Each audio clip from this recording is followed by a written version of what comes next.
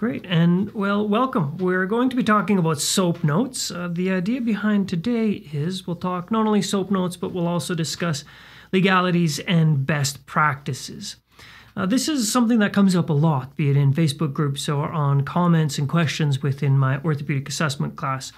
And even though SOAP notes is something that we all have to do every single day, it's really good to refresh these ideas. So we're going to do that today. And first off, let's start with a bit of a discussion as to what we'll be covering. The first thing we're going to talk about is intake forms, which I'm sure you're familiar with, but we'll review some very important concepts. This is also going to include consent forms.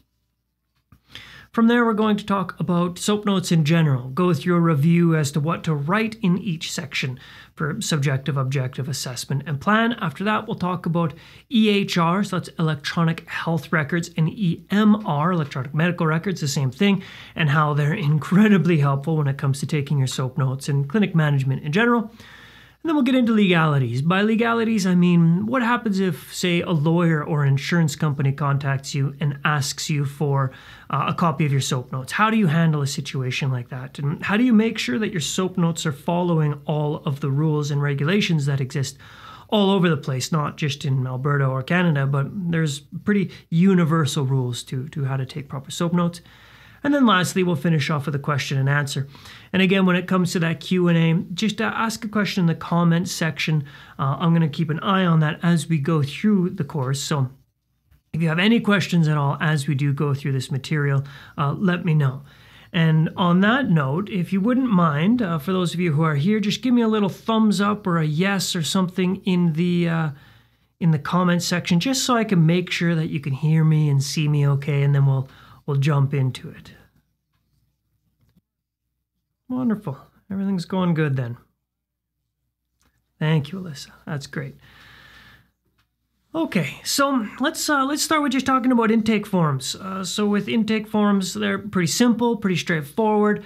There are a few things that are needed. So if you've been practicing for a little bit of time, or you've been in the industry for a while, there's going to be nothing unusual here. Nevertheless, we will talk about the important things to remember. Every single intake form requires these things by law. So you do have to have all of these details on, and ideally more. Hello, Jordan from Lethbridge. I'm glad you're here. And same with you, Laurie. Oh, good to see you, Laurie. So you do need a name, and that's a legal name as well as a preferred name. Date of birth, you need a gender, and if they prefer not to say gender, you can have that on the form as well. Prefer not to say or other. You do need an address, and that needs to be kept up to date, and that's actually a very important point. When we think about intake forms, we usually think this is an intake form that you do once and that's it. But if any of this information changes, it needs to be updated. So if you're doing all of this intake process by paper, you need to set a note in your calendar to make sure, maybe it's every January and every July. You ask all of your clients who book in, are there any changes to your address, to your phone number, to your information like that, just so you can keep these up to date. Now, we'll talk a lot about electronic health records, and a lot of those have this automatically in there. Anytime somebody books an appointment, there's a little reminder saying, hey, has anything changed? Is all this information still accurate and correct? Now, occupation, that doesn't actually legally need to be in there, but I strongly encourage you to have occupation on all of your intake forms. And the reason is that one question alone, without getting into any form of inquiry, not getting any details of the subjective part of our SOAP notes, just knowing somebody's occupation oftentimes gives you a pretty good idea as to what's contributing to different dysfunctions. So I find that to be by far the most important question we can ask as far as helping me in my practice. After that, we have contact information. That needs to be phone number. Ideally, it's the phone number they're going to be reached at more often than not. You could also have their business phone number and their email. Email is not necessary, but you do usually want to have it if you're going to be communicating via email. And then lastly, emergency contact, and that one is required. So that's the things that are required on all intake forms, which I'm sure you're familiar with. So let's talk about consent forms. Now, consent forms, what's very important to note is that each one of these have to be at the front of a file. So if you're keeping paper files, it has to be at the front. If you're keeping files, say you're using Google Docs or Microsoft Word, and we'll talk about the legalities of that in a little bit. If you are using one of these word processors to keep your SOAP notes, then this has to be the first document, has to be very easy to access, and they are not the same as a waiver. I cannot emphasize that enough. There's a big difference between a consent form and a waiver. A consent form is somebody saying, I understand what is happening and I consent to this treatment. A waiver, on the other hand, this is when somebody waives their right, meaning they can't sue you for any reason. A consent form, they still can.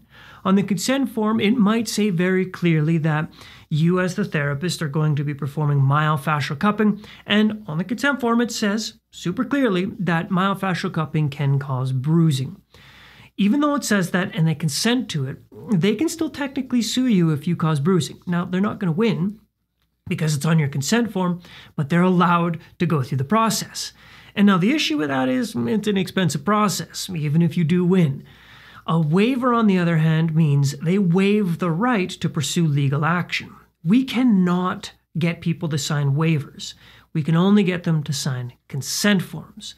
So that's the big difference between a waiver and a consent form. So now let's talk about understanding SOAP notes. And again, if you do have questions, by all means ask them as I go through this, but I will save a little bit of time at the very end to cover any questions that you might have. So when we talk about SOAP notes, this is a standardized system. The history behind SOAP notes, well, it's kind of interesting, at least in my opinion it is. The history behind SOAP notes is nurses. It all started with nurses originally, and they decided that they needed some sort of standardized system to communicate with one another within a specific hospital. Because even within different shifts, say the day shift versus the night shift, there was a huge discrepancy on how notes were being kept. So it was largely to keep track of what another practitioner was doing. And over time, this started to become adopted by different hospitals. So a patient could go from one hospital to another, they could bring their file to the other hospital, and all of the practitioners would understand the general idea of what was being done. So again, standardized. And then from there, it began to be adopted more and more and more, until SOAP notes now are generally accepted in all major health facilities. This is hospitals down to a massage therapy clinic. It's a way to standardize things, to make sure that the right information is gathered. But what is important to know is that each profession is going to have different information that they will gather. Meaning the information that I gather when I'm practicing, say, acupuncture is very different, well, maybe not very different, but to some extent different than the information I gather when I'm practicing as a massage therapist, or I even take some form of SOAP notes when I'm doing coaching. So the information gathered is different, but the process is the same. The type of information is the same. If a surgeon were to, for some reason, look at your SOAP notes, if they're done correctly, they should have a pretty good idea what they're reading, because it is a standardized system. Okay. So the first is subjective, of course, objective, assessment, and plan. And now what we're going to do is talk about each one of these. And as we go through each one, I'm going to be talking about the thing that you should be writing, and then the common mistakes, errors, and issues that I have seen both supervising clinics and that I've seen come up a lot in different courses I've taught. So the purpose is to help organize the treatment. This is beyond the reasons SOAP notes were invented. What are the purposes of the SOAP notes? Well, they're designed to help organize the treatment. They give you a general flow as far as not just this one treatment, but treating a client in general, session after session. They help you organize your thoughts. When you are treating complicated conditions, and this does indeed happen in massage therapy, right? I'm sure you've had somebody come in and they've got a sore shoulder and you just can't figure out why. Even when you do the best assessment on the planet, you still can't quite figure out why. It helps you organize your thoughts and what you're going to be doing. Next, it also allows you to record treatment goals as well as the plan of progress. That's something that I don't see a lot. Oftentimes when people write their SOAP notes, they forget about the fact that you can write the outcome. What do they want out of this? That's an important question to ask within the subjective area. What are your expectations? Helps you create a treatment goal, and therefore you create a plan. So you're starting to see that the main purpose behind them isn't just to keep documents, it really is to help you as a practitioner. And the more detailed your SOAP notes are, I can assure you, the better. We'll talk about how to shrink the amount of time you spend, because if you want to be really detailed with SOAP notes, it take a really long time. And lastly, they are a legal document that can be used by third parties. What I mean by that is you can be asked by a lawyer or by an insurance company to produce a copy of your SOAP notes for a specific client. And because your SOAP notes are part of a file that contain a full name and a birth date, they're legal documents. So they are there to, in this instance, they're there to help the patient if the patient is seeking further help from, say, an insurance company, but they can also be there to help the insurance company if the roles are reversed. Perhaps there's a patient or a client who's trying to abuse the insurance system, and your SOAP notes can help that. Now, we'll talk a little bit about insurance, but oftentimes when I make that point in class, students bring up the fact, well, it's fine, insurance companies can afford it. I'm sure they can, but the fact is insurance fraud eventually costs everybody. So we do need to do our best to make sure that our clients are following the appropriate procedures when it comes to insurance claims. All right, we'll talk more about that in legalities.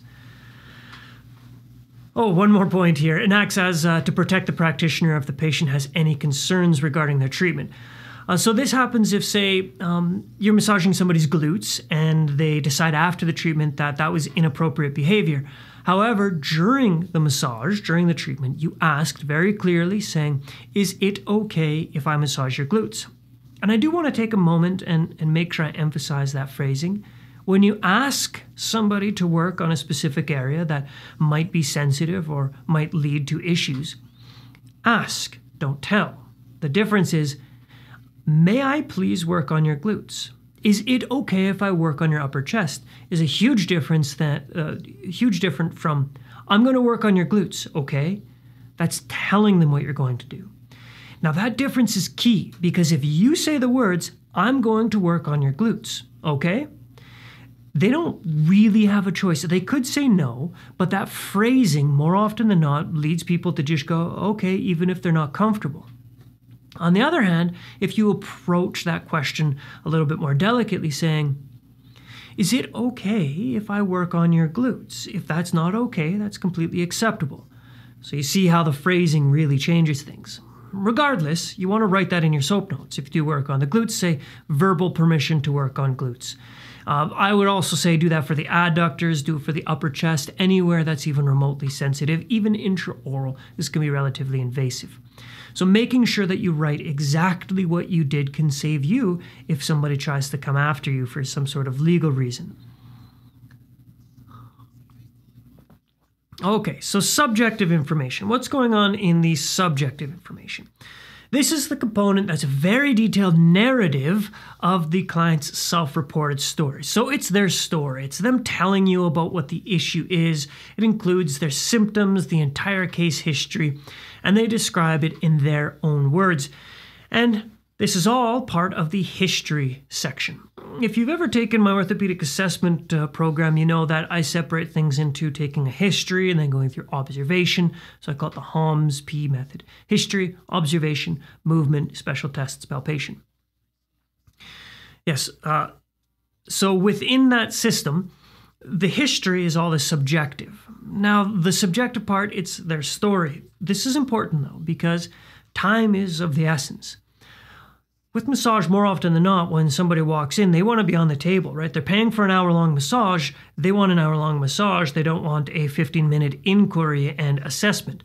So the questions you ask, they should be quite concise. And again, I have covered this in other lectures, but do your very best to get the information as precisely and concisely as possible. Nevertheless, sometimes you'll ask a client, what brings you in today? And they start telling you this huge, long-winded story. I mean, they're going on and on and on about who knows what.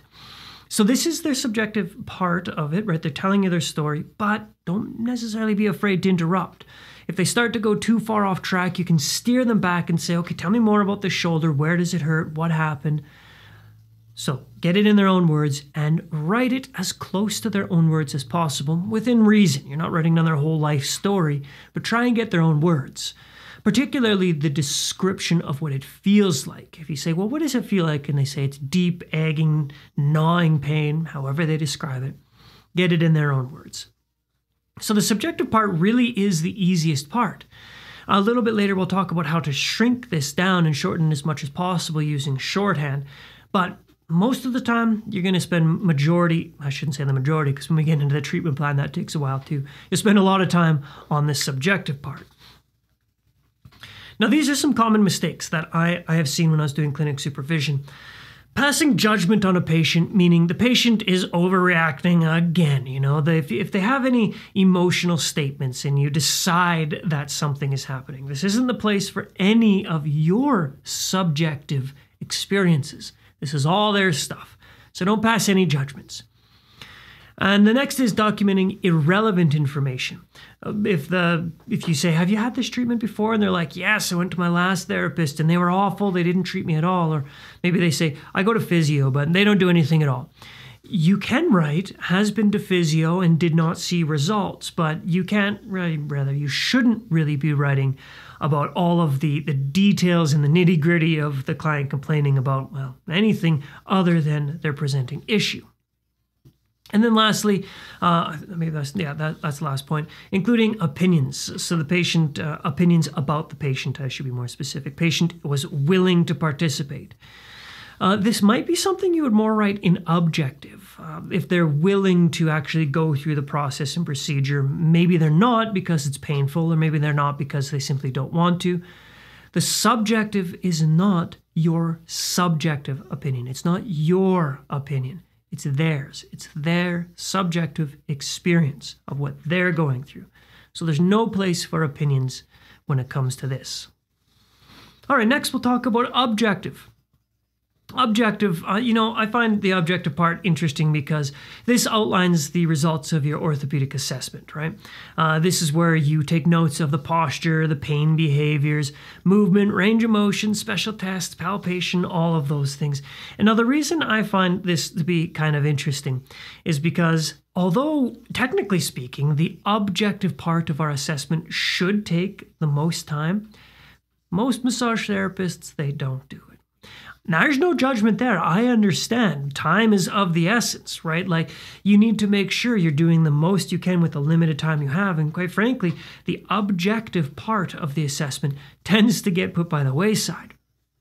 So, quite frankly, the majority of the time, the objective part, it's going to be pretty minimal. You might palpate and be like soreness on just lateral to the right acromion or something like that, right?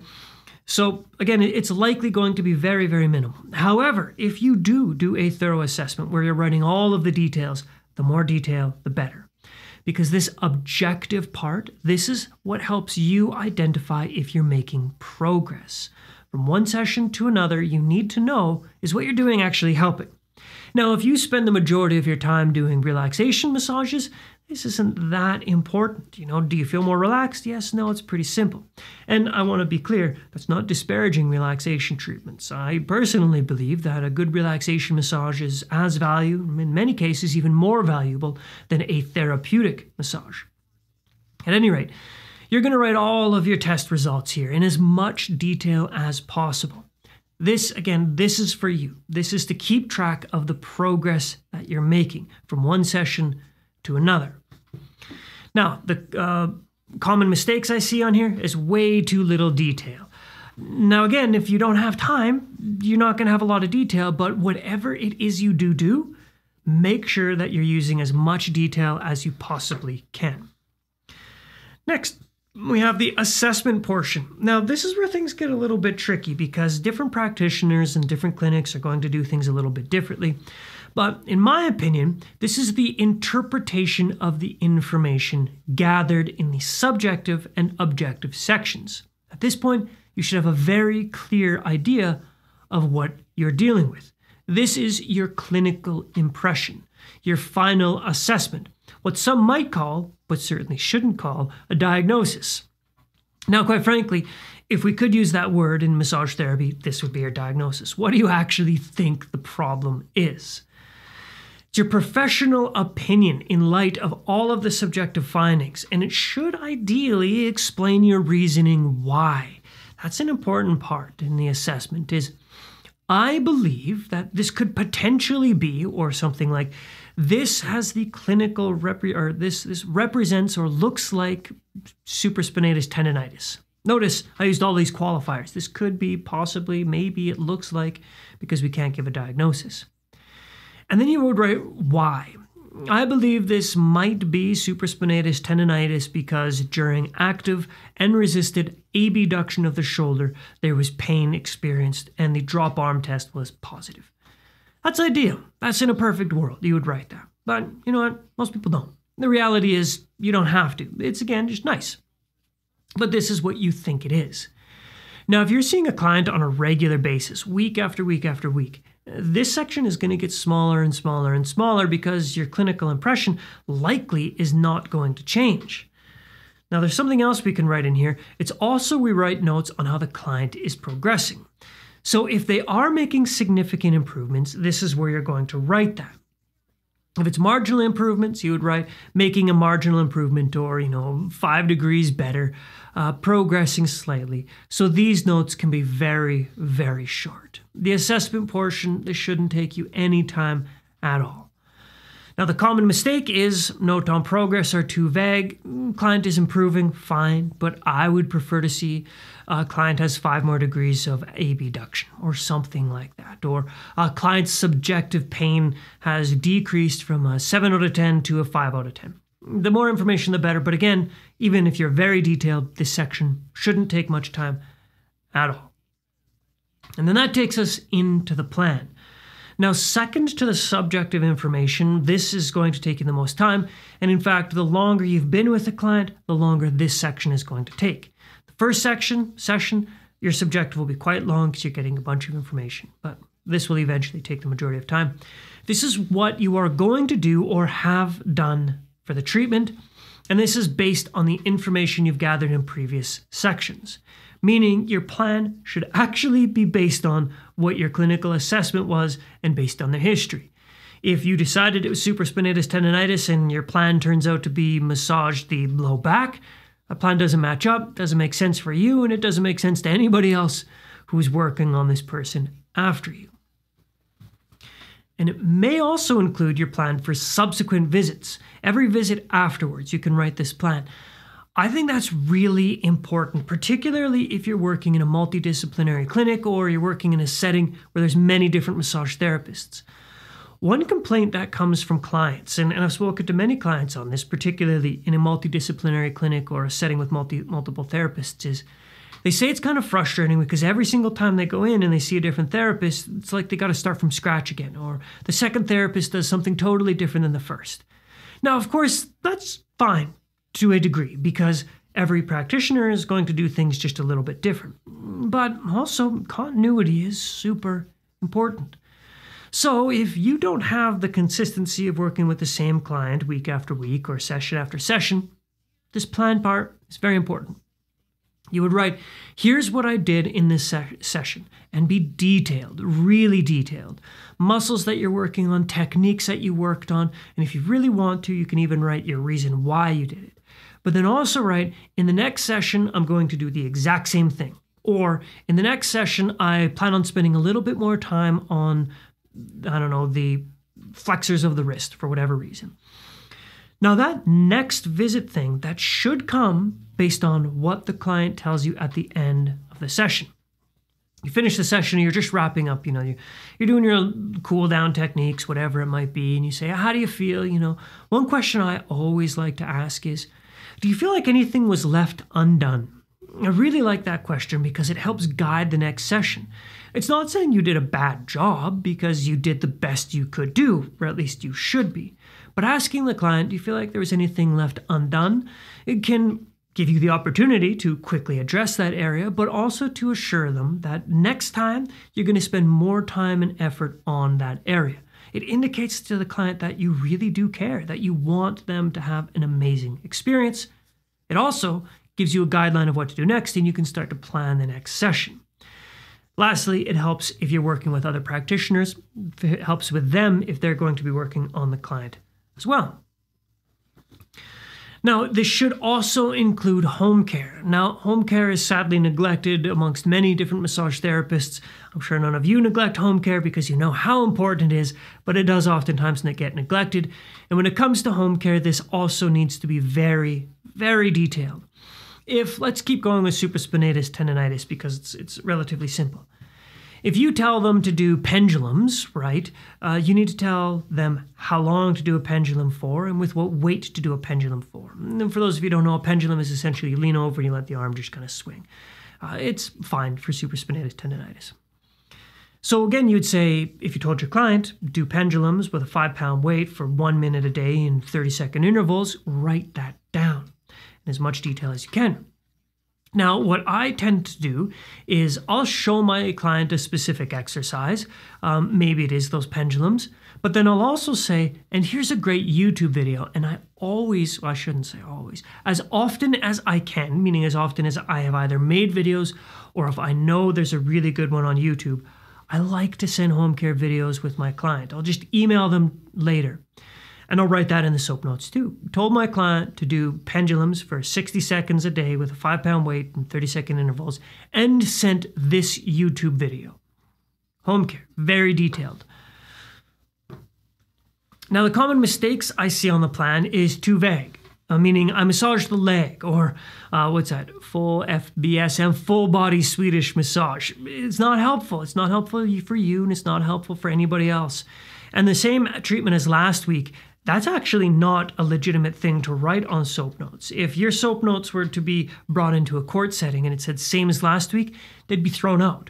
You do have to write detailed. Massage leg, that technically counts if it was going to be required in court, but you want to be more detailed than that. Instead of saying massaged leg, you'd say massaged gastroc and soleus, massaged hamstrings. Say the muscles you massage and also, ideally, say the techniques. Now, if you've been practicing for a certain length of time, you probably have narrowed your technique list down to a very small handful. You might say myofascial release. Perform myofascial release on, I'll often say, on superficial backline. That's fine. SBL, superficial backline. This is an abbreviation. And we'll talk about that shortly of how to actually make sure that that's legitimate. So you can use these shorthand and these abbreviations, but you still want to make sure you're relatively detailed. The techniques you did, the tissues that you worked on. All right, so briefly, before we jump into this next session, which is when's the best time to write things down, I cruised through that. I'm sure many of you are familiar with these basic ideas. So, are there any questions before we jump into when the best time to write your soap notes is? All right, we're looking pretty good. If any questions do come in, I'll pause what I'm saying and I'll get back to the questions. So then, when is the best time to write your soap notes? I get this question more than anything else. Oh, wait, we got a question from Jody. There it is. How do we get access to the recording? Great question, Jody. I'm sorry if you asked that earlier. The recording is going to be on the AIM Online Facebook page. So as soon as we're done with this event, it's automatically going to be there. I mean, it might take 20 minutes for the upload and all of the Facebook back-end stuff to work, but it's going to be there. Additionally, I'm going to be putting it up on our YouTube channel. If you're not familiar with our YouTube channel, it's AIM Online Education on YouTube, and I do live streams on there as well as upload videos pretty much weekly or every 2 weeks at the most. So I hope that answers your question. Again, it will be on our Facebook page and it will be on YouTube as well. Thanks for the question. So then, back to when is the best time to write them? And I do get this question asked a lot, and it's actually a really good question. Should you write your soap notes during the session? Meaning, not during the massage, obviously, but when you're doing your inquiry, as they're telling you the story, you write it down really quickly. I actually don't like that. I don't like that way of doing things. I think it detracts from the experience of the client giving you the subjective information. Now, when I first started practicing, I brought a clipboard in with me and it just had a scrap piece of paper on so I could scribble notes. I didn't want to forget anything. And on occasion, I still do that, but only if it's a very complicated case. I'll quickly get out a piece of paper so I can make sure I don't forget anything. But for the most part, when it comes to the subjective information, I say if you approach each session like you actually care, it's weird how much you can remember. Oh, and Katarina has a question. I'll get to that as soon as I'm done this thought. It's weird how much you remember when you actually do ask questions as if you care about them. And I say as if you care about them because of course you do, but maybe you don't. But the fact is, if you at the very least pretend like you actually care what your client is saying, you remember 99% of what they said. At the very least, you remember the most pertinent details. So I don't really like writing things down during the inquiry. Also, when I write things down, it kind of breaks the flow of the back and forth between my client and I. So I don't really like to go during the session. So we got a question here from Katarina. I usually write them in the first 24 hours when the information is still fresh. That's perfect. That actually goes in the next couple points here. After the session, great. If you've got the time as soon as the session is finished, maybe you've got a big break in between clients, or maybe you're only seeing one a day, right after the session, it's perfect. This is when the information is still very fresh. Everything's going to be there in your mind. You'll remember all of the details of the techniques and the muscles you worked on. So in a perfect world, this is actually when you would write them. Now, that being said, is a lot of the time, people don't have the time to do this. You either book back to back or that time in between clients, you need a break. You just need to shake it off, maybe go outside, take a breath of fresh air, right? So there's a lot of reasons why this isn't ideal. Which brings us to the last one, at the end of the day. Now, personally, I tend to do it at the end of the day with one exception, if I've treated a really complex case. Now, that being said, with what I do, because of course I do massage and acupuncture and a few other things, is on occasion I get these ridiculously complicated cases where there's just so many details that if I don't write it down right there, I'm probably going to forget something important. So in those cases, I write it down right after the session. Quite frankly, the vast majority of the time, I set aside a certain period of time at the end of the day. Now, for myself, that usually takes me 5 minutes per client. Sometimes more, sometimes less, but on average, 5 minutes. Now, that's an important thing to know is how long it takes you to write your SOAP notes because you budget that into your time. Now, with that being said, and this is a bit of a side note, maybe a tangent, but it's important nonetheless, is remember that when you're massaging a client is, yes, you're massaging them for an hour. So you might think that maybe you charge $100 per hour massage. Let's just keep the numbers simple. And let's also assume you're practicing on your own, and let's make it even more simple and say you're practicing out of your house so there's no overhead. So you're thinking, I make $100 an hour, but the reality is it's actually probably closer to $100 every hour and a half. Because although they're on the table for an hour, you still have to consider you've set the room up, you've got to clean the room, you've got to do the laundry, and you've got to take your SOAP notes. So for every one client, it's usually closer to an hour and a half for a 60-minute session or closer to 2 hours for a 90-minute session. It's kind of strange to think of it that way, but it's important to start thinking about the fact that there's more to your job, and it actually is part of your job that has to be accounted for than just giving a massage. The administrative duties, the fact that you need to write SOAP notes, and all of those other little things. So that is to say, at the end of the day, that's my preferred time. Actually, I think that's all I do have to say on that. I just want to make sure that we're clear. You can write them anytime, end of the day. You could even write them at the end of the week, technically. I don't suggest it. You're probably going to forget a lot of things, so probably not at the end of the week. But take your time at the end. Now, time is the big thing, and we are going to talk about that because if you've seen 6 people in a day and maybe you want to be incredibly detailed and each one of those 6 people takes you 10 minutes 10 minutes per person, that's an extra hour of your day. That's a lot of time. So we do need to discuss how we actually shrink this process down. Maybe you are an individual who does take 10 minutes. And if that's what it takes you, that's what it takes you. That's just part of the job. And yeah, it might suck because you don't like writing all the SOAP notes, but it's part of the gig. However, there are ways that we can shrink this down quite considerably, which we'll talk about shortly. Yes, we'll talk about that shortly. Actually, we'll talk about it right now. I missed the slide here. So we'll talk about speeding things up. Abbreviations are 100% acceptable. You can go ahead and use abbreviations all you want. Maybe for myofascial release, it might be MFR. For a deep tissue, it might be DTX or whatever you decide it is. And you can decide on what these abbreviations are, and they are very helpful. They speed things up tremendously. I even have abbreviations for most muscles. Hamstrings, HMX, that's hamstrings. Quadriceps, well, for me, that's just quads because it's short enough, right? Levator, LVT. So I've got shorthand for all of the muscles I work on. I also have shorthand for the vast majority of techniques that I do. Myofascial release, MFR, deep tissue, trigger points. So you can come up with all of these abbreviations. And when you've memorized them, it speeds things up tremendously. As I said before, though, you cannot speed things up by simply saying the same as last week. Not good. Can't do that. If you're using an electronic health record system, on the other hand, you can copy and paste. If it was indeed the exact same as last week, copy and paste, totally fine, 100% legitimate. In fact, some electronic health records let you hit the button that says import from last week, and automatically everything gets imported from last week, including the subjective, objective assessment plan. Everything gets imported, and you could just make little tweaks. That speeds things up hugely. For my clients that I see on a weekly or even monthly basis, I use that function often, and it takes my soap notes from that 5 minutes to like 30 seconds. Hit that button, make a few adjustments, read through it, we're fine, off you go. So that does speed things up. So don't be afraid to copy and paste, but again, that only works if you're using electronic health records. Now here is a list of abbreviations, and this isn't anything special. I literally just got this off of Google. So you can Google search abbreviations for massage therapy. If you've got that big green Rattray book from school, you know, the Principles of Massage or whatever it's called, there's a bunch of abbreviations in there as well. But with all of that being said, there is something that's very important about abbreviations. Go ahead and use them.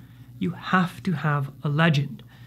Now, if you're taking paper notes, that legend must be at the beginning of every single file for paper notes. If you're taking them on computer, you can have that legend saved somewhere, so as long as you can quickly print it out. If you add a new abbreviation to your soap notes, you have to add it to your legend. This legend is essential when providing soap notes for any legal reasons.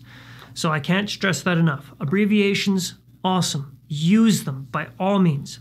But make sure you have a legend. So then some best practices. One, if you're writing by hand, write clearly. You are legally only allowed to use blue or black ink. You are not allowed to use pencil. You're not allowed to use red. You're not allowed to use purple. It has to be blue or black. Again, these are legal documents, and it turns out that that's part of a legal document, blue or black ink. Do not use whiteout. If this is all based on paper notes. You cannot use whiteout if, again, this gets called to you to court and a judge sees whiteout on a page, that page doesn't count. It's no longer viable evidence. If you're going to rewrite something or you made a mistake, you double line cross it out. You can single line too. You double line cross it out and you put a little initial beside it. That's how you make a change. Even if it's an entire sentence, double line cross it out or single line, write your initials. And then sign at the bottom. Now that's a super important thing. Paper notes has to be signed at the bottom, and it has to be signed at the next available line at the bottom of your soap notes. What I mean is if you've written 6 lines, like 6 lines on your page, piece of paper, your signature has to be on the 7th. And on that note, there can be no space between subjective, objective assessment and plan. No free spaces. And the reason is because if there's a free space, you can technically go back and add something in later, which you are not allowed to do. If you write your soap notes, you sign it, and then you remember something 2 days later that's super important, you have to make a new date, a new entry, and sign it again. And that's all legal things. So you have to sign at the bottom, and again, the next available line. You can't skip a line. Cool. So that's our soap notes basics, right? This is, again, I'm sure something you're very familiar with, but I hope there was some helpful tips and reminders in there. Subjective, detailed explanation. It's their own words, their subjective experience. And the more detail you get here, the better, particularly in that first session. The objective part, this is your objective findings. This is where you can write your opinion if you want, but your opinion goes in the next part. My apologies. The objective findings are purely objective, pain found on special tests, your orthopedic assessment, all of that stuff. And then we get into the assessment. This is where you can write your subjective opinion. I believe, I think, this is what I believe it to be. And you're also, in this part, going to write the progress that your client has been making. And lastly, when we get into plan, this is what you did, what your plan is for the future sessions, and what their home care is. So that plan part, that's going to take the majority of the time. Now we're going to move into talking about electronic health records. So again, ask questions. I'm going to keep an eye on the chat. If you have any questions about the SOAP note-taking portion, we'll get into that. But if not, we'll go through the electronic health records. Okay, electronic health records. Why go electronic, what provider, and how to set things up. We're not going to go through all of these details, but I'll start off by talking about why go electronic. Electronic health records, in my opinion, are one of the best things to happen to our industry. And I mean, that made it sound like I'm exaggerating and I'm being a little bit over the top, but I don't think there are many things that have made my life easier as a practitioner more so than electronic health records. I'm a huge fan. If you're taking paper notes, by all means, continue. You've got your system, great. But when we talk about legalities, I'm going to make another case why that's probably not ideal. With that said, I strongly encourage all practitioners to shift into electronic health records. It makes things so much easier for a million different reasons. But when you do switch, or if you do choose to switch to an electronic health record, so it's EHR, that's electronic health record, or EMR, electronic medical record. These are used basically interchangeably. I'm just going to say EHR instead of saying electronic health record moving forward. So, oh, that's the wrong slide, I apologize. HIPAA and PIPEDA. We have to make sure that the EHR system is HIPAA or PIPEDA compliant. That's the first and most important thing when we're talking about electronic health records. So the HIPAA is the Health Insurance Portability and Accountability Act in the United States. In Canada, we call it PIPEDA, which is Personal Information Protection and Electronic Documents Act. They're basically the same thing, HIPAA and PIPEDA. Essentially, this means there's this universal compliance thing to it.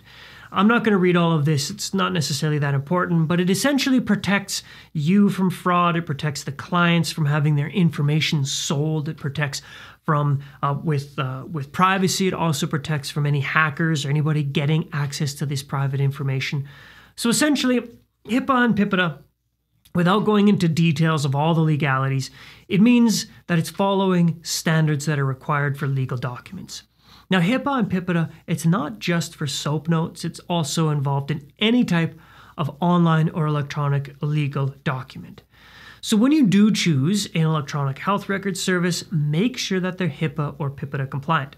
Now, chances are it's not going to say PIPEDA, it's not going to be specific to Canada, because HIPAA, the American version, it's universal. If something says HIPAA or HIPAA compliant, it's also good in Canada. So if you're going through some sort of EHR website and it only says HIPAA, no problem, it's still good in Canada, I promise. And without HIPAA, if you are taking documents electronically and it is not HIPAA compliant, you can get into some pretty serious legal trouble. So I really want to emphasize how important this is. Now, as far as legal trouble, somebody's going to have to figure out that it happened, meaning there will have to be a breach in security. Essentially, somebody hacks into your computer and gets documents that they shouldn't. Now, this can happen, right?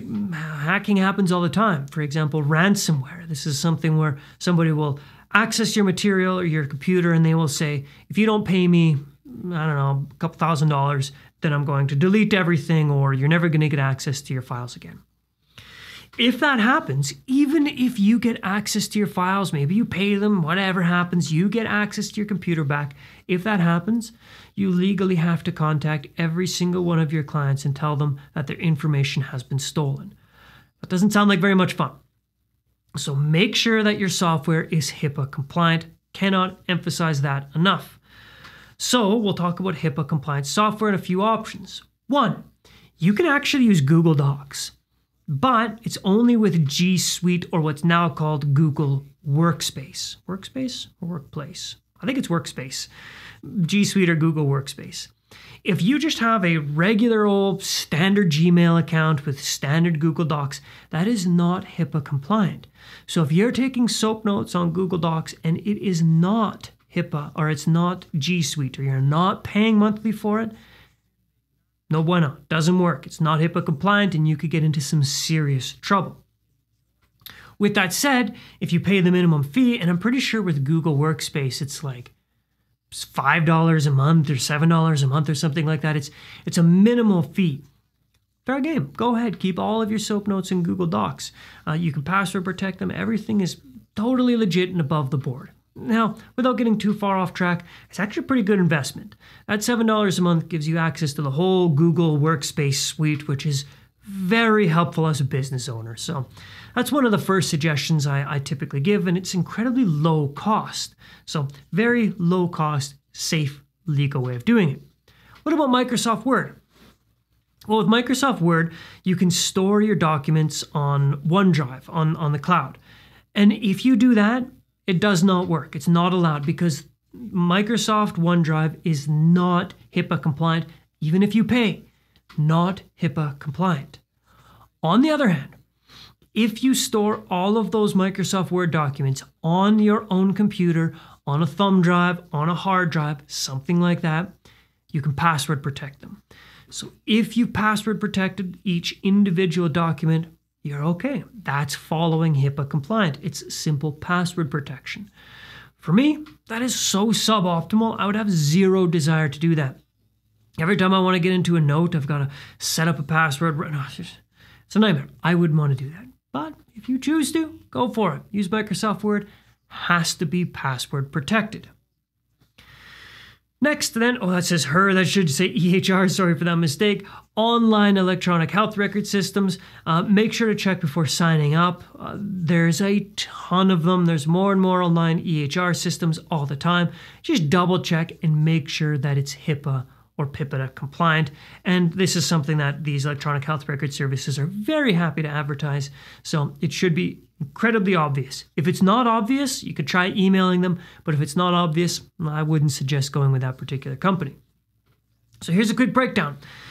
G Suite advantages. That's going to be inexpensive, incredibly easy to use. It's minimal to no setup. It's all cloud-based, so you don't have to worry about if a hard drive crashes or your computer dies or something like that. It's cloud-based, easy as. Disadvantages. This is limited for communication with clients, meaning you don't get to communicate with clients directly through G Suite. You can go through Gmail, but it's an additional step.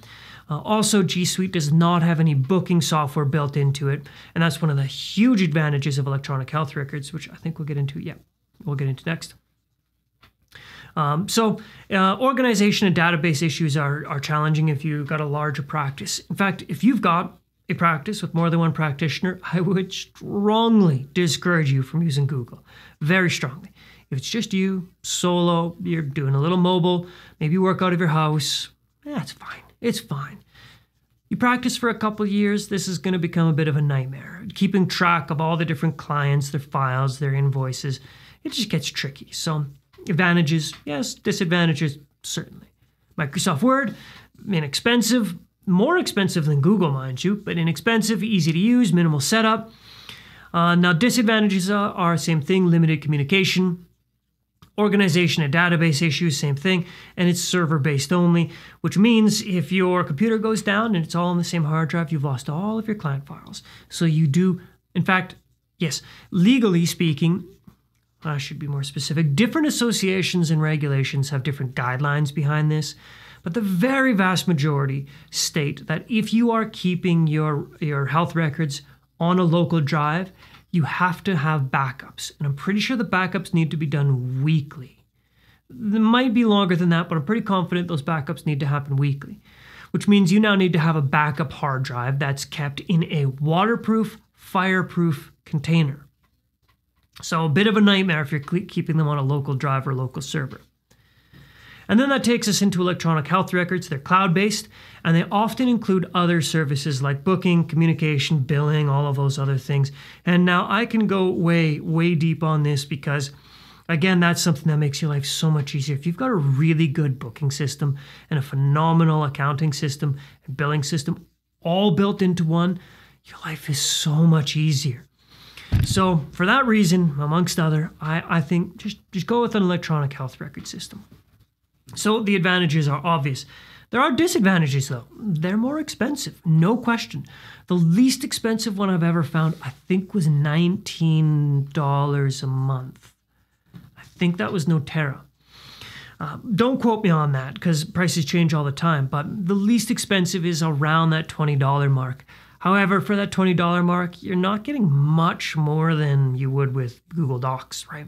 It's a very basic SOAP note system. You don't get all of the other advantages like accounting software and booking software and things like that. So they certainly can be more expensive. Next note is setup takes more time. There's an onboarding process, no question. You've got to make sure your entire clinic is set up, but for a lot of them, you can actually book a time with one of their specialists that will walk you through the system. And you could even hire somebody to do it for you if you really wanted. A couple hours is all it takes, and it's a couple hours well invested. And management is required. What I mean by management is required, you just need to make sure that things are working properly. Because it is an integrated system. You might need to connect it with your QuickBooks, your accounting software, or with your bank account, right?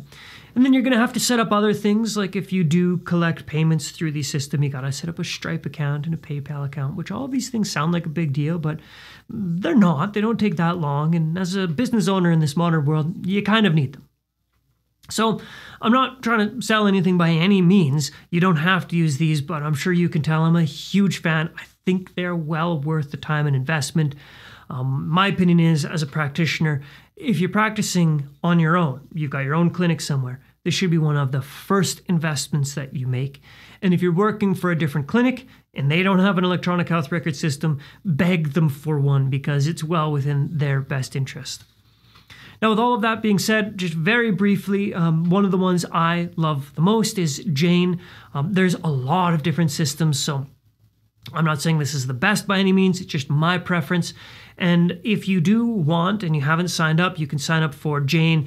Use the code AIM1MO and you can get your first month free. I do have a partner program through them, and they're amazing. I work closely with them on courses and videos, so they're a great service. And if you are interested, you can use Jane. Now, I do see a question here from Katie. Wildfire Wellness, Notero has booking system. Yes, Notero is great. Phenomenal system. I actually used Notero for quite a while, and I think it's really one of the best out there. I don't have a partnership with them, but I know Massage Therapy Media does. They're this really great company out of Ontario. I know that they've got a partnership with Notero, so you might be able to reach out to them, and maybe they've got a discount code or something for you as well. One that I've also used quite a bit is called Massage Book, and it's great if all you do is massage. Yes, I think, when you sign up, use AIM10. I think it is AIM10 actually. And you can get 10% off your first year with Massage Book. They're a great company as well. So electronic health records, lots of options, and I could probably spend another 2 hours talking just about EHR systems and all the different types and reviewing. Maybe that's what I'll do one day. Maybe I'll make a YouTube video where I compare different electronic health records because there's a lot to be said about it. All right. Cool. That's going to take us into legalities. This is actually probably the most important part of this discussion, as I'm sure understanding how to write SOAP notes is review for many people, but this is something that, if forgotten, can have pretty dire consequences. As I mentioned, SOAP notes are indeed legal forms and legal documents, and they have to be treated as such. Not keeping proper SOAP notes is grounds for delisting. Now, delisting means you're delisted from insurance companies. So, for example, maybe Manulife. If Manulife figures out that you're not keeping proper SOAP notes through a variety of different means, then they will no longer accept you as a massage therapist. Even if you've got the registration and insurance, you're with one of the associations. If you're not taking proper SOAP notes, then one of the health insurance companies can delist you. Now, additionally, if you're not taking proper SOAP notes and your association or your regulatory body finds out, they can suspend your license or entirely revoke your license. So this could indeed lead to suspending of a license, which of course nobody wants. So if for no other reason than this, take soap notes. Now, I'd be lying if I said that they don't really care the quality of your soap notes. It doesn't have to be the best soap notes. You just have to take them. Of course, you know how I feel about it. Take high quality soap notes, nevertheless. Now, Ontario, for example, they require their clinicians to keep records for 10 years past the last time you saw a client or their 18th birthday. It gets a little bit complicated, and it's not necessary for Albertans to know because, of course, we don't have any of these. BC has the same rules, but I do present this because even though we don't have the same rules as these regulated provinces, we likely will one day. Might be wishful thinking, right? I mean, that whole regulatory conversation is a long one, but maybe one day we do get regulated and we suddenly have to start keeping these records. And if that's the case and you've already been doing it, perfect, you're ahead of the game. Now, I should also mention, if you are keeping paper notes, you do have to keep them. Even though we're not regulated, as it is a legal document, you have to keep it for a minimum of 3 years. All legal documents have to be kept for 3 years, right? 5 is better, 10 is even better, right? So if you're suddenly having to keep all of your clients' files for 3 years, that's a lot of paperwork to store. And here's the kicker. It actually has to be kept in a filing cabinet, a metal fireproof filing cabinet, and ideally it's waterproof as well, but fireproof is the most essential. So you see paper documents, it's a nightmare. It's a big pain in the butt. So another case for going electronic health records. All right, so let's talk about legal letters. Every once in a while, not so often, massage therapists can be asked to show their documentation, to show their soap notes. And there could be a number of reasons why. Motor vehicle accidents are amongst the most common. Other reasons might be somebody is going through an insurance process for some other reason. You know, maybe it's a sports industry injury or some reason they're going through insurance. And the insurance provider is oftentimes going to be the one that asks for a soap note. Now, what's important about that is the insurance provider is the one who wants a soap note. But the insurance provider actually has to go through a lawyer that then goes through the client, that then can talk to you. So it's a long-winded way of saying that it doesn't matter who's asking for the documentation, it has to eventually make its way through a lawyer. Now, as such, you are indeed compelled legally to provide this information as they are healthcare documents and you are a healthcare professional. You cannot say no. So if you are presented with a letter that says, we request all information about John Smith between these 2 dates, you have to provide that information. Professionalism is key. This is very important for our profession in general. So we'll talk about how to maintain that professionalism.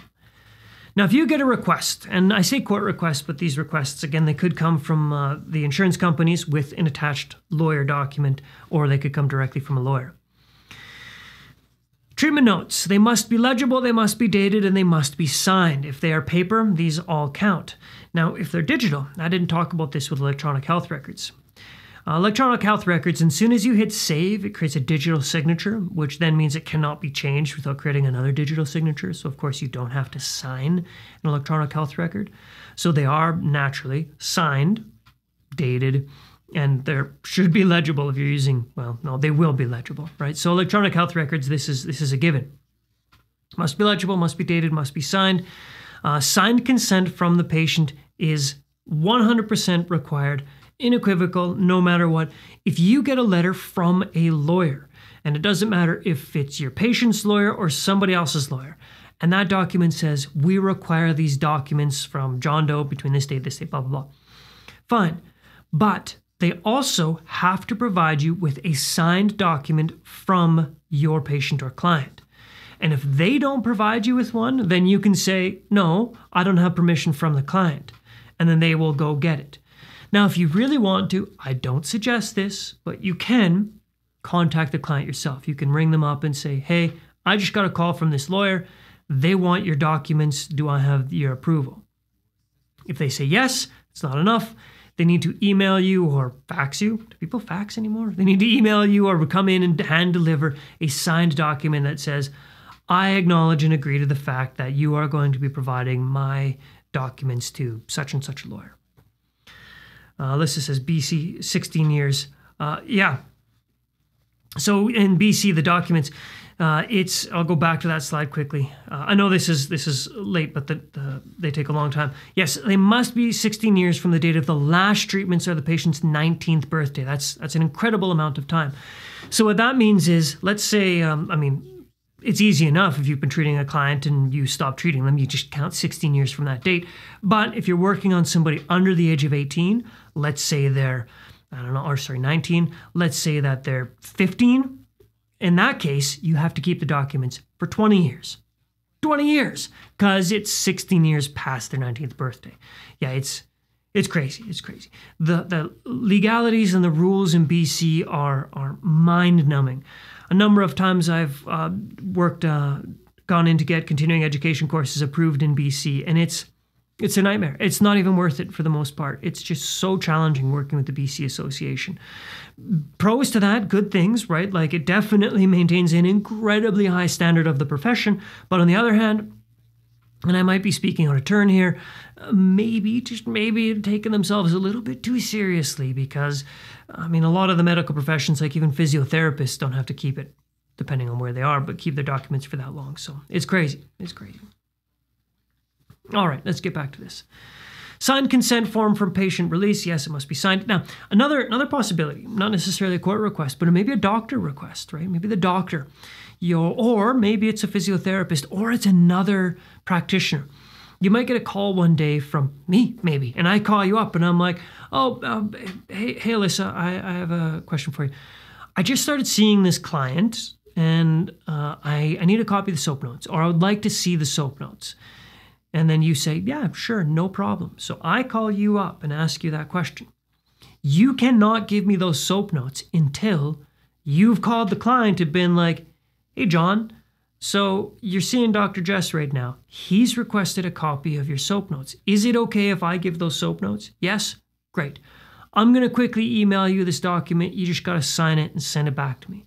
So if I ask you for the SOAP notes, you still have to get a signed letter from the patient or the client. The only exception to this rule is if you're within the same clinic. If it's in the same filing cabinet, it's fair game. You're allowed to look through it then. But that's it. If you're not in the same clinic, you need a signed document from the client. Now, rarely, very rarely, you might actually be called to testify in court, meaning you're called into court to be a professional witness. The likelihood of this happening is very, very low for a number of reasons. One, professional witnesses, they're expensive. If you get called to be a professional witness, then whoever is calling you has to pay you. So it's expensive, meaning people typically only call professional witnesses if they're 100% required. And additionally, they're typically going to be looking for other professional witnesses before calling in a massage therapist. If somebody is going through an insurance case, they're probably going to call in the overseeing MD long before they're going to call in a massage therapist. But it might happen. They might call you in. If you're testifying in court, you're going to be asked about the nature and substance of your opinion. Meaning, why are you a professional? What gives you the right to actually have an opinion that's considered professional? In such a case, you would just list out your accreditation and your credentials. And you might be cross-examined by the opposite lawyer. Then again, it's just questioning you. Which is to say, if you're honest in your SOAP notes and you're not trying to cut any corners, you're not trying to do anything fishy, this is not a problem at all.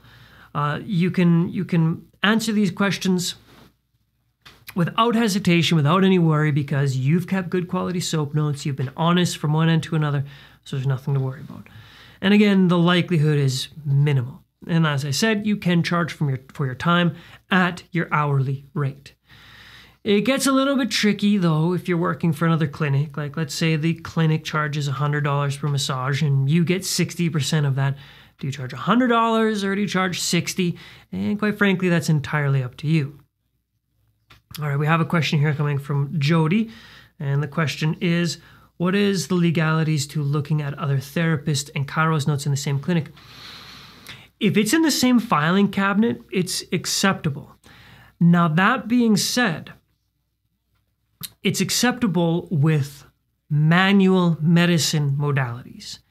What I mean is, If a chiropractor is performing manual medicine, they're treating frozen shoulder, and you're also treating frozen shoulder, you can look at those notes and the chiro can look at yours. However, if you're working in a clinic with, say, an acupuncturist, and the acupuncturist is treating fertility issues, and you're treating the same client for frozen shoulder, you cannot look at those records. So it's very tricky when it comes to what's being practiced. So, well, yes, it is allowable. More often than not, they're not going to be crossed over. There's going to be a file for the chiro, a file for the massage therapist, a file for the acupuncturist. And if it's electronic health records, then each session, if it's the same client coming, they're going to be booked with a different practitioner under a different modality. And when you look at the notes as a massage therapist, you are not going to see the chiropractic notes. Now, electronic health records can allow that. You can click a little button that says, let practitioners see all the notes. But most of the time, they're very much kept separate. So while it is allowed, people usually don't do it because there can oftentimes be information that a person tells a different practitioner that they don't want the massage therapist to know, or vice versa, something that they don't want the chiro or don't think the chiro should know. So kind of a gray area there. I wish that there was a better answer, but legalities, no legalities if it is the same condition, legalities if it is a different condition. And that's when it gets tricky because it's like, when I see somebody, maybe I'm treating somebody for a fertility issue and they have a shoulder issue, I'm probably going to be putting in needles and fertility stuff, and I'll throw a couple needles in for the shoulder too. So I'm going to have this mishmash of notes and be like, here's all the notes on fertility and here's all the notes on shoulder issues. So then when a massage therapist looks at my notes, are they actually allowed to? Well, I mean, kind of, if they kind of squint one eye, you see what I mean? Gets tricky. So those are the legalities. Advice, don't cross-pollinate. Keep your notes separate. If you are working in a clinic with a different practitioner, you can ask to look at the notes, or you can ask for a summary or their professional opinion. If it's the same modality, 100% fair game, totally fair game. From practice, if it's a bunch of massage therapists, then all the massage therapists are allowed to look at the same soap notes because the scope of practice is identical. Same thing with acupuncturists, chiros, you see what I mean there. Now, I hope that answered your question in detail. And if not, then again, there's that huge lag, but just say, you didn't answer it, try again. If not, give me a thumbs up, but I'll keep an eye on that note there. All right. So you can charge for your time, and your time, what I was going to say is, do you charge for the percentage you're making? Do you charge for the full amount? That's actually entirely up to you, whatever you think is fair. Quite frankly, I would charge for my full time. If a treatment for me costs $100, whether or not I'm working from a clinic, $100 per hour of time. That does not include travel time to and from court. That includes the amount of time that you are in court. If you are called to be at court at 10:30, that's when the clock starts, not the time it took to get down there. That's it, which is pretty self-explanatory. Chart notes and copies. Now, this is a big question that I see come up a lot on Facebook groups, and I get asked this often. So you've been contacted. You have to provide your soap notes. What do you supply? What do you provide? Well, you supply only what is requested and only for the dates. So if you've been seeing a client for 5 years and they got into a car accident last month or 2 months ago and you've seen them 3 times, you only give the soap notes that are relevant to that car accident. So only what's supplied. You don't have to give any more. Certainly don't give any less. If they request your whole file, do not include reports or correspondences paid for other parties. What I mean by this is if somebody else, some other insurance company or some other company has already asked for a copy of the files, you can't give those ones. You have to start fresh. Next, if they request a transcription of your notes or further elaboration, you may charge an extra fee. So that is to say, if you've used a lot of shorthand, or, I mean, for example, with what I do with acupuncture, even if I'm writing longhand, it doesn't make sense to 90% of people, and be like, Jody came in and was suffering from liver qi stagnation and spleen blood deficiency. There was, notable signs of blah, blah, blah, blah, blah. Like, a lawyer's going to look at that and be like, what are you even talking about? So they might call me and be like, can you translate this into normal talk? In such a case, I've written clearly, everything is above the board, but they don't understand it, I can then translate it to them and I can charge a fee for that. Additionally, if you've used a ton of shorthand and abbreviations and you need to expand on it, you can charge your time as well. But if you've provided them with a legend, you typically don't have to do that and they won't ask for it. How much can you charge for this? That's a very important question. How much time did it take you to come up with all of this information? And the going rate is $60 plus 30 cents per sheet charged. Now, that's assuming, $60 plus is a bit much because I believe in, I've been asked a bunch of times to do this now. I've worked a lot of different insurance cases, is I charge for my time. And since I use electronic health records, for me, it's like, you need my client notes from this date to this date, no problem. I go in, hit the export button, hit filter, this date to this date, hit export, download the file, send an email. Honestly, it takes me no more than 5 minutes. And it really shouldn't take you more than that either if you're using electronic health records. It's so simple to provide these notes. So I'll charge a half hour of my time because I don't really want to charge less than that. So whatever that works out. Once I actually charged $30 or something like that, just as minimal fee as I possibly could because it was like, this took seconds, not even minutes. So I really try and keep it reasonable. I don't see any reason whatsoever to try and get as much money out of this process as you can. It just makes everybody's job more challenging. So just be reasonable about it. If you're using paper notes, it's a totally different situation. You can then charge 30 cents per copy of paper plus all of the time it took you to make the copies. But again, not many people do use paper. So $60, give or take, plus, and then you could do your 30 cents per sheet copying fee. And you know what? What's interesting is when I was contacted, actually the last several times I was contacted for this, they wanted a scanned copy anyways. So even if I had paper copies, even if I was using paper, I would have to provide a digital copy, meaning scanning them all. So just easier if you're using electronic health records. So that's it. Reasonable cost, that's the most important note. How long did it actually take you? How much time did it take you to get these notes together? Probably not that much time, particularly if you're well organized. All right. Patient privacy. This is essential. Again, only relevant, necessary information about your patients. Claimants can be collected, used, or disclosed. For massage therapists, this isn't that challenging because we don't collect a lot of personal information, and the information that you do collect is almost always going to be directly related to the case you're working on. For different practitioners, it gets a bit challenging, right? Like if I am working with somebody with whiplash and simultaneously I'm also working with digestive problems, I can't give the notes regarding the digestive problems. But again, as a massage therapist, it doesn't really matter for you, so don't worry about it too much. You must have a release form. We've already talked about that at length. You have to have a release form from your client. They need to know what you're doing at all times. And keep all documentation in the client's file. So if you are called upon to do this by a lawyer, some electronic health records will allow you to make a note on a client's file. Just a note that says, was made copies for such and such a case and such a date. Most of them will allow you to make a note on the electronic health record file. For those that don't, you can simply make a new SOAP note and in the subjective part, write all the details. That's what you can do just to make sure that you've got it documented within their file. With paper notes, easy enough. You just write it down, type it out, print it, whatever you want to do, and keep it in their file. Last note, and then we're going to get into Q&A if there are any, but we've been doing a great job of asking questions as we've gone through this. Record keeping for MVA clients, motor vehicle accident clients, they tend to be by far the most complicated, so maybe you want to do things a little bit different. I'd encourage you to do a totally different intake for MVA client histories.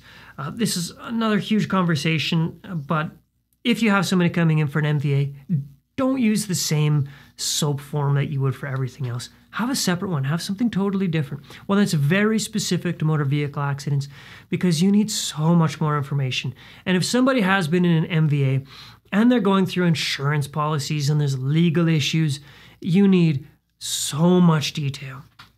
And this is incredibly helpful for your client, but also the insurance companies, like I mentioned previously. Maybe your client makes it through their 21 sessions and they legitimately do need more work. Well, your SOAP notes might be the thing that gets them there. After your 20th session, you've kept really detailed SOAP notes, and you've done so because you know it's an MVA, and you've done your assessments, and you've just nailed it, and you get to the 20th session, and you're like, this person is not improving. And they go back to their insurance company, and they say, I want more sessions. Well, the insurance company might contact you, and they might say, this person wants more sessions. What do you think? Based on your super detailed notes, you can give a very high quality opinion. Now, the opposite, as I said, is true, and I've actually had this happen almost as often. An insurance company says, so-and-so is asking for more treatments. What's your opinion? And I look at my SOAP notes, and I see the progress we've been making. And we've been making great progress. And I'll say to the insurance company, according to my records, this client made phenomenal progress. Like, they were doing really, really well. The last time I saw them, X number of months ago, they were doing great. So based on what I have seen, they don't actually need more sessions. Which kind of seems like you're stabbing your client in the back, right? Like, they might need more. But the fact is, your SOAP notes were saying they're making progress. So, your discretion what you want to do in such a situation. Nevertheless, with MVAs, keep very specific notes. Ask MVA clients to come in a minimum of 10 minutes early on the first session to complete any additional paperwork. And with an MVA client, you might want to tell them, maybe you've got a 60-minute session booked, you might want to tell them every single time you come in, we need to take 5 minutes and do an assessment. And I do think that's within your best interest. Do an assessment every session with an MVA client. Even if it is super brief, keep those rigorous notes. Yes, a lot of extra time for assessment. All right, and that's it. That brings us to the end. So that was a lot of information in a very short period of time. I certainly hope it was helpful. I welcome any and all questions. So as we wait for the Facebook leg to catch up, think of questions, fire away any questions you have, any comments. What I'd also appreciate is ways that I can improve this next time. I'll be doing the same session again in a couple weeks for Massage Therapy Media. So any suggestions you have would be awesome as well. Yeah, just fire away. I suppose one thing I could mention while I'm waiting for clients, or not clients, while I'm waiting for any questions, and if I don't see any come up, then after I finish this last discussion, I'll just end the session. But we do have a course called Foundations of Orthopedic Assessment, and I certainly don't want this to turn into a sales pitch, so please don't interpret it as such. However, if you do want to learn more about this process, the whole assessment intake process, then Foundations of Orthopedic Assessment is a great place to start. And I think I can, I'll throw up a link here to Foundations. So within Foundations of Orthopedic Assessment, basically what we go through is all of this stuff that I just talked about. All the inquiry stuff. We talk about how to ask the questions, what questions to ask. It's essentially a 6-hour course on what orthopedic assessment is and best practices. And we also have another one which takes you through how to do all of the assessments, like physical assessment portions as well. So I'm just going to bring up that. And I don't see any questions yet. We're doing good. Oh, there we go. Lori's got a question. Thank you so much. Well, I'm happy to help, Lori, anytime. My pleasure as always. And so the link that I am bringing up, it'll be for a discounted price. And if there are any clinic owners in the session today, send me a message and I can provide you another package deal. So if you want to, you're a clinic owner and you want your entire staff to take this course or anything like that, just send me a message and I'm happy to provide a package deal for however many that you have. Well, that appears to be it then, with no other questions coming in. And of course, if any question does come up, send me a Facebook message, email me. You've got my email, it's jess@aimonline.com. I'll type it in right now. AIMonline. Happy to answer any question whatsoever. Truly, I enjoy it. So don't be a stranger. Thank you for joining. And with that, I think we will say good night.